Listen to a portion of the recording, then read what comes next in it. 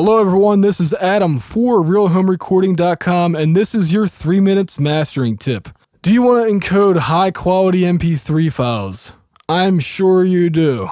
The trick is, you gotta use the best encoder, and there's two other things. So first of all, use the lame encoder. Now the lame encoder may or may not be hard to find as an executable file, but if you use Reaper, or you find a lame encoder executable, simply set it to 256 kilobits per second variable bitrate, or VBR, or to 320 kilobits per second CBR, or constant bitrate. And then here's the other important part. Before the encoder, take a low pass filter, also known as a high cut filter, and put it around 16 kilohertz. Roll it off around 16 kilohertz.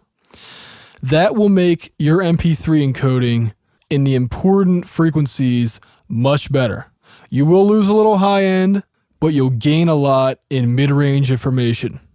The other thing you want to do, and I said it in another video, but keep your maximum peak level at -1 decibels full scale. Don't ever go over -1 because it will clip, or it may clip, and even if it doesn't clip, you're only losing a decibel of volume. That's not a lot in the grand scheme of things. You'll lose a lot if you clip. So put it at -1 and be happy, and make your listeners happier. This has been Adam for RealHomeRecording.com.